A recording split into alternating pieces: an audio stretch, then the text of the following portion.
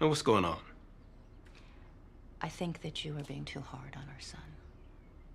It's about the tutoring list? He's never been good at testing. You refuse to acknowledge that he was diagnosed as ADD. I refuse to use it as a crutch. Your ego is clouding your judgment.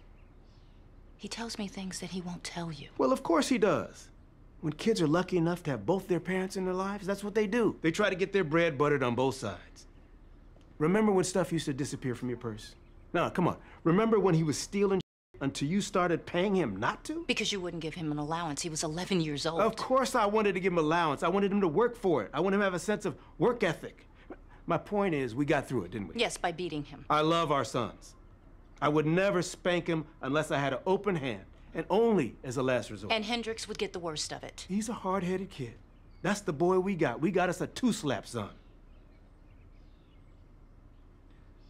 Your tough love experiment is going to ruin his ability to get into a good college and erode his self-confidence. He is not you.